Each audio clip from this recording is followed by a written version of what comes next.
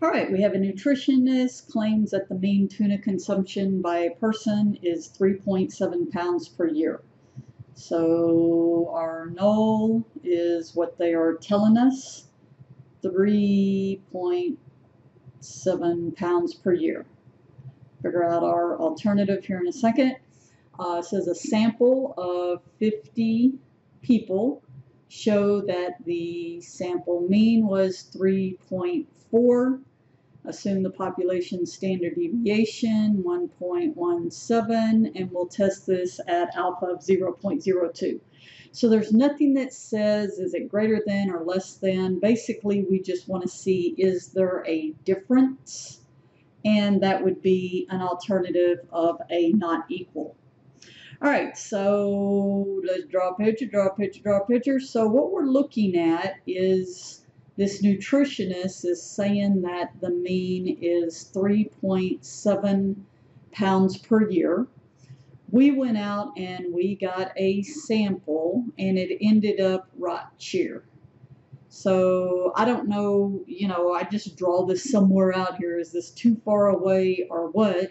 So what I'm going to have to do then is do my z-test, where I'm going to take my sample mean minus the null divided by the standard deviation over the square root of the sample size.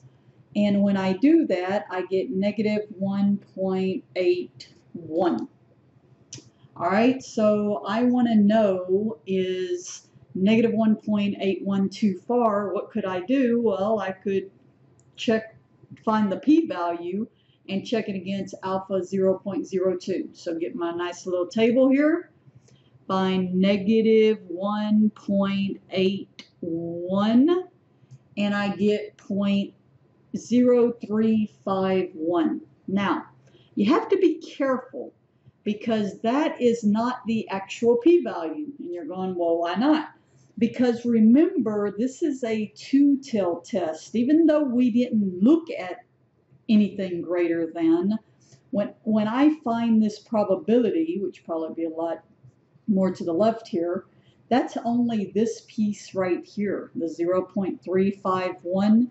Well, I need to double it because that's also that value.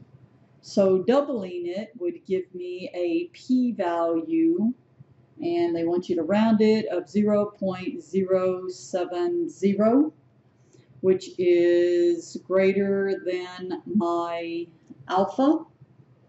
And so I will certainly fail to reject. Remember, when the p-value is greater than my alpha, then I fail to reject the null, that there is definitely not sufficient evidence to reject the claim that the mean consumption is equal to 3.7 pounds.